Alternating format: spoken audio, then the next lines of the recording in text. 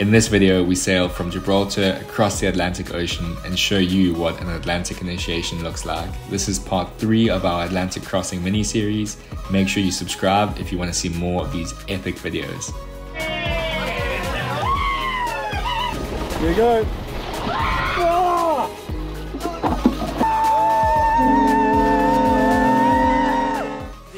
The deck guys are all working on the pool at the moment. They've got the sanding machines out. That's the noise you can hear. That's not a hive of bees. And they are working as hard as bees though, getting the teak steps in the pool looking nice and good. We've got Maddie also doing some repairs. We've got a bit of a leak in the pool, so he's just having a look at that and trying to sort that out for us. Hopefully it'll be good as gold for the Caribbean. Blair's going to just show you around here, give you a little bit of an idea of what's going on.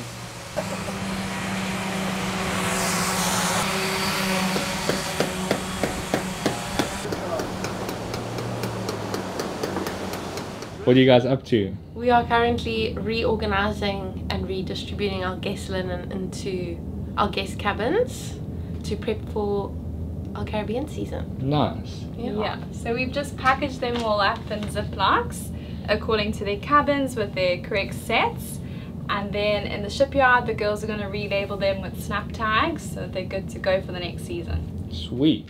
Do you guys have a long list of stuff to do for the shipyard? Yes, we do. Courts works off an app called To Do that she leaves lists for us to go over and get done.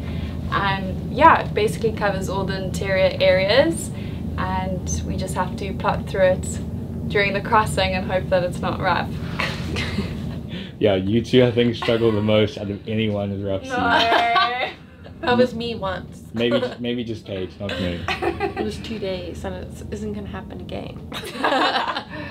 Okay. I won't tell anyone if it does. It's frowned upon to be seasick at sea, apparently. I'm glad you found it out. Sweet. Well, thank you guys. I'll check in with you later. Thank you. Okay, so I'm pretty lucky to have the sunset watch. The only thing I have to do before I hand over to the captain is I have to kind of just set everything into night mode. I'm going to show you guys how I do that. Firstly, I turn on the nav lights. This is our nav lights panel. I turn on the port, starboard, foremast, main masthead, and the stern light. Here it indicates that they're on. If it doesn't go on, it'll alarm and I'll know. Here is just our exterior lighting. I just put on the main ceilings and the side decks, just in case anybody does need to go outside at night. Then moving over here, we have our nav techs. All I have to do is hit down the dim button. We have our depth sounder. All I have to do there is turn it down. Then we have GPS 2. We have GPS 1. We have the AIS.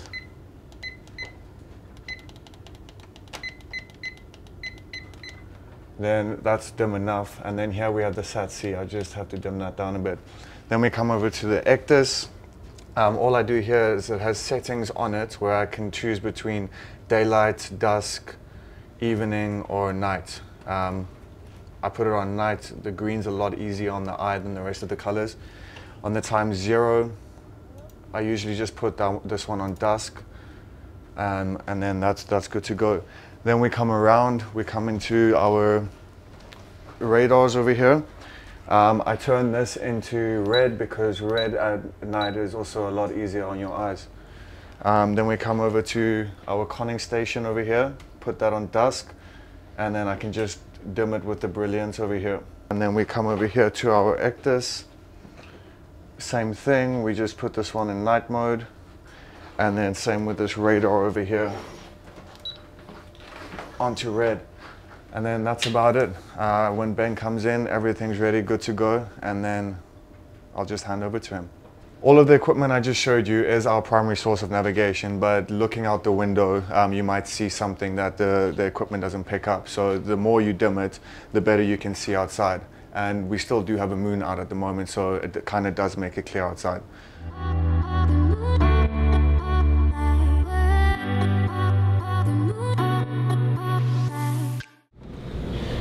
What do you have to say, Paigey? I'm loving it. That's fine. Hair grows back. Hair grows back. Bottom one, but I'm just neating you all up here. Whoop, whoop, whoop. It doesn't quite have the effect yet, but it will. Said Molly. That's classic. Nice job, baby. Good one. We'll see how much trouble we get in. Sorry, Paul. Sorry, Paul. So the deck boys have opened up some paint jobs, as you can see, quite a bit of rust here that we're just going to fix up. So they'll sand this right down, get some primer on it, a bit of filler, and then some paint on top of that. So not too much is different since the last time we were here. The boys are just trying to get everything cleaned up in the pool. The boys have taken the benches and all the supports for the benches completely out. They were sanding the actual benches last time. Those are all done, and they're now cleaning up what was underneath the benches over there, filling those holes up and just making sure that we get rid of those pesky leaves. Paint work being done inside here, which is quite cool to see. Yozo? Hey! What's happening? Nothing bad. As you see, still running cables, so look. Yeah, no, it's good. It's good. Yeah. I see you've got all the deck heads back up here, which is good. Just recently we put them all back, so I don't want to mix them up. Ah, I see. So it's better that we, especially fire sensors and the stuff, that it's minimum time. Basically, they've been off. So now looks like no, it looks like a yacht again. Yeah, it looks like yacht again. Yeah. Like nobody works anything, nobody touch anything. That's it. Okay. Thanks, Yozo. Girls are still working out with Franco. Yeah, just everyone's in their own little routines, so it's all happening. Hello, hello. Hello. What's going on over here? Just getting ready to send down some dinner.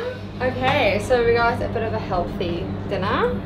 So I've got a lentil salad over here, and then a tomato, avo, and flaxseed salad over here, and then some roasted spicy potatoes, and then some roast mixed vegetables, and then I had a chicken schnitzel, and then grilled chicken for the healthy people, and a mushroom sauce and some lemon. Sweet, thank you so much. This looks epic. Ooh, everyone's gonna be stoked. Okay, you're all good to go. Cool, stick it in the dumbwaiter. Yep, yep.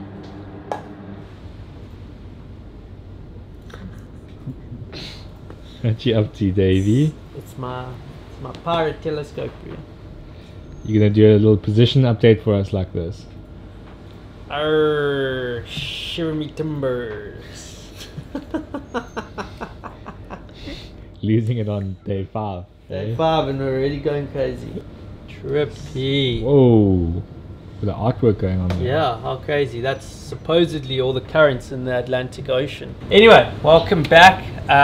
We are on day 5 of the crossing. All's going well. We actually still are having some awesome seas. The wind's been a bit behind us today, so it's been really hot for the boys out on deck, but they've been grafting hard and it's all going well at the moment. For tomorrow is just keep going, eh? Keep the engines moving. running and just keep moving towards the United States of America. If you want to come over here and have a quick look at the weather, not a lot's changed. You know, as we get closer to these 2 big systems, the predictions become more and more trustworthy. So this is the latest. What we're hoping to do is just tuck in south.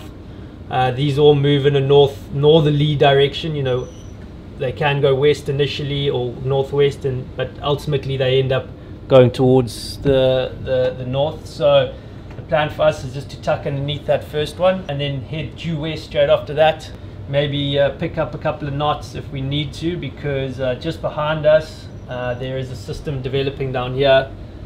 Track forward in the days here, you can just see it starts to brew up behind us, and then it just kind of chases after us there. Something to keep an eye on, but we will be doing that very closely with our weather router guys who are based in Florida, and yeah, they're sending us regular updates and suggestions on the best path to take. So yeah.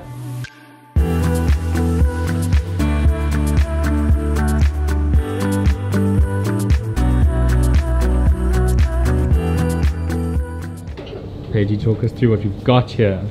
We've got some hummus and veg, couscous, chickpea salad, and tacos. Tacos for the boys. Tacos for the girls. It's a classic crew move. No one's going to eat the last croissant, so they don't have to put in the dishwasher. Classic. Classic crewmates move. That's a regular one. That's a standard. Basically, Paige and I are in charge of crewmates over the crossing, and after every meal we pack up lunch or dinner or breakfast, whatever meal it is, clean up the platters and restock everything every Friday. How's your crossing been so far? Have you been enjoying it?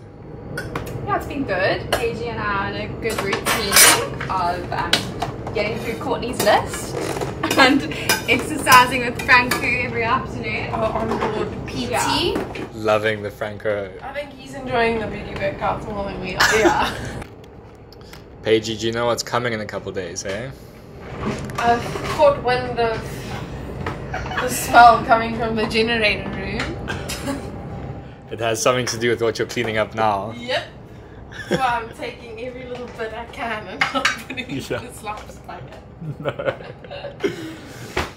Okay, so it is day 6 today. I'm here with Chief Officer Davey in the bridge.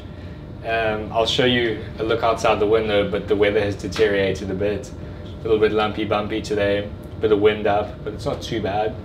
But yeah, while the weather's not great for everyone, we're going to do something fun just to get morale up a bit and ask a fun question around the crew. I haven't even told Davey what it is, so he's probably quite confused. But Davey, what is the first thing you're going to do once we get to West Palm? Have a beer. I think that's what everyone's going to say to you. I think it's a dumb question. I disagree. I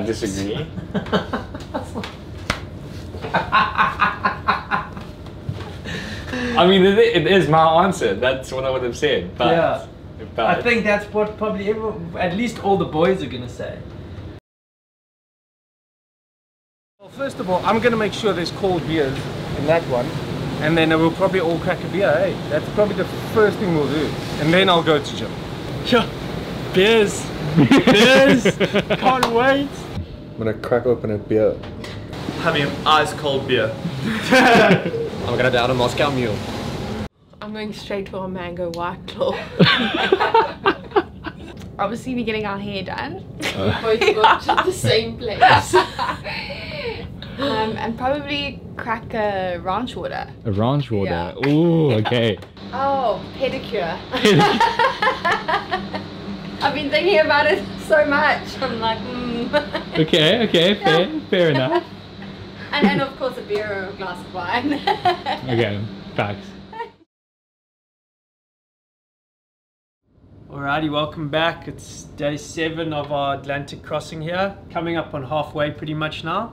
Tomorrow we'll probably be halfway. A little encounter with Neptune, but you'll have to wait and find out more about that. In the meantime, I wanted you to just see sort of the latest weather here. As you can see, we're now due south of this big system here, and we're just waiting for this system. I mean, we're not waiting, but this system is going to slowly start moving up to the north, which will allow a nice clear passage into West Palm. We'll get a little bit of residue swell, but that's nothing that will kill us, we hope. Do you want to tell us about our ship count at the moment? What's happening there? I don't know if we explained the ship count before, but basically before we left Gibraltar, we all guessed how many ships we thought we'd see for the crossing. Then once we were 12 hours outside of Gibraltar, we started the ship count, and then we'll end at 12 hours before we basically before we get to the Bahamas. Bit of a stab in the dark, but it's fun. Everyone puts a bit of money in, and basically the winner has to buy the first round of drinks, so you get your money back the other way. So at the moment we're on 10 after 7 days. We saw one boat yesterday. Other than that, we haven't seen boats for like 4 days, so it's yeah, it's pretty dire out here. Not much company. I know that you have the lowest guess, don't you? I do have the lowest guess, so at the moment I'm in the money, but it just all depends on what we see as we get closer to the Bahamas. Yeah, so basically that's our ship count game, and that's all I've got for you today, but stay tuned because day 8 is going to be a day of meeting up with Neptune and hopefully turning some polywogs into shellbacks.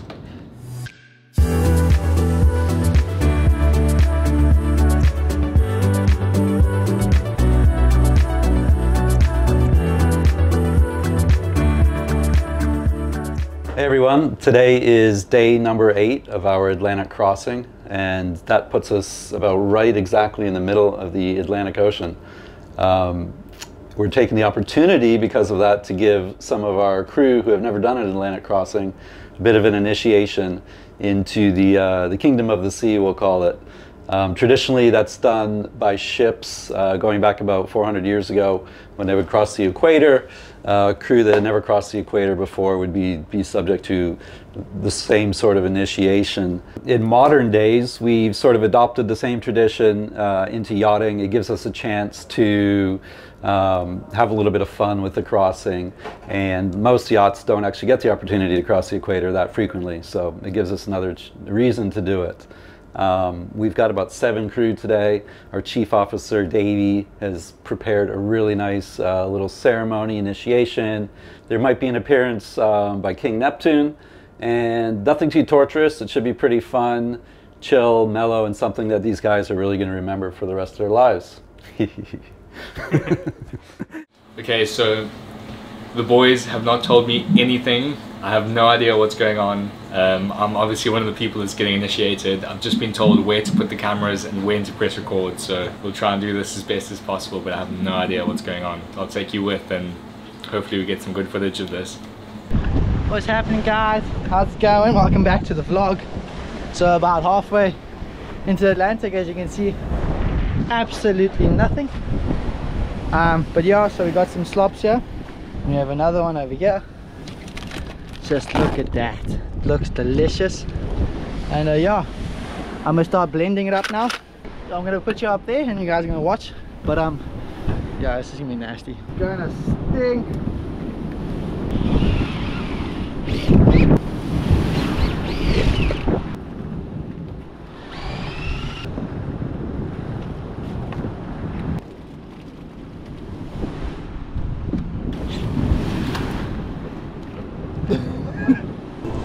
Calamari mixed with some oat milk, and gonna make these guys some nice little necklaces, because this is gonna be nasty.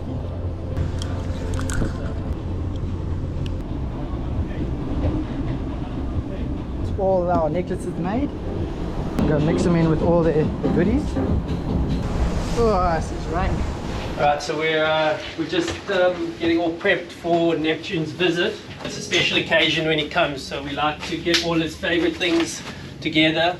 He loves ice cold water. You know, the sea temperature around here is pretty warm, so we like to get a bucket full of ice.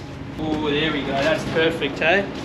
He's a big fan of leftovers, you know, leftover food. So if you come with us, we'll give you a little show of what we've got prepared for dinner. You could smell what I can smell right now. It's bad. That's bad. No, that doesn't smell great, eh? No. But it's what Neptune loves, you know, he only comes and visits us once a crossing. We like to give him what he wants. We're gonna sacrifice a whole bunch of polywogs to him today. And this is like the gravy that he likes to put on top of his polywogs before he consumes them. So I'm glad I'm not a polywog. I'm glad I've turned into a shellback. It's a good place to be. Blair's on the other side of the camera now. He's not a happy chap, and I can understand why. You'll find out soon enough too. That goes like that. Hey Dom, what are we about to do? We are about to make 5 crew members today pretty bad. Happy about this. Especially you, Jamie. Let's get him. He's just taking his underwear off. He doesn't want him stinking for the next 2 weeks. Not a bad shot. Yeah. Honestly, I'm not worried about the food or anything. I'm just worried about other people throwing up around me. What about you, Blair? You know what's going on. I've seen everything so far. It looks really, really fun. I'm so excited for this. And the art deck already smells like Blackwater. Franco's made a rookie mistake. What's he making food? He's making food. Oh, he's gonna drink. He's gonna. Oh, it's not milk he's using, is it? Sorry. Adding to the slice. Oh, we'll be seeing that again. Alright! What do you think you're doing still downstairs? Get your asses upstairs now! Let's go! Let's go! Let's go! Go! Upstairs! Upstairs! Hey. Is it too tight? Yeah, it's fine. Step. Right foot. Step. Oh!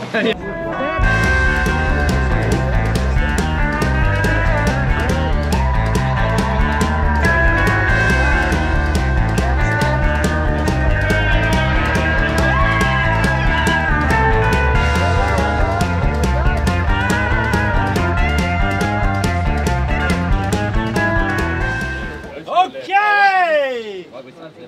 Give me water!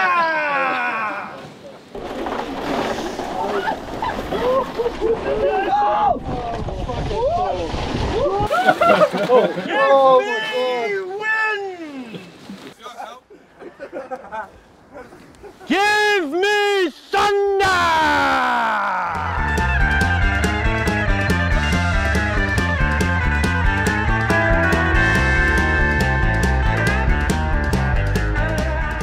And so I give you Loon's salty, crazy crew, and soon you'll learn that in one foul swoop, they'll dose you with all things that'll make you squirm.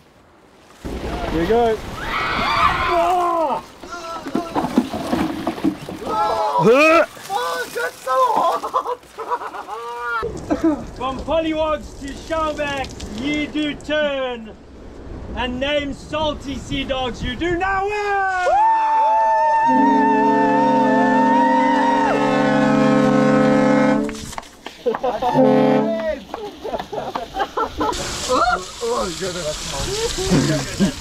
Well done, guys. Thank you so much for making it to the end of this video. We really hope that you enjoyed it. If you want to see more of these amazing videos, please make sure that you're subscribed. Next week will be part 4 of our crossing mini-series where we arrive in West Palm Beach, Florida. Let us know in the comment section what you thought of the video, but that's it for now. Cheers from the Loon crew.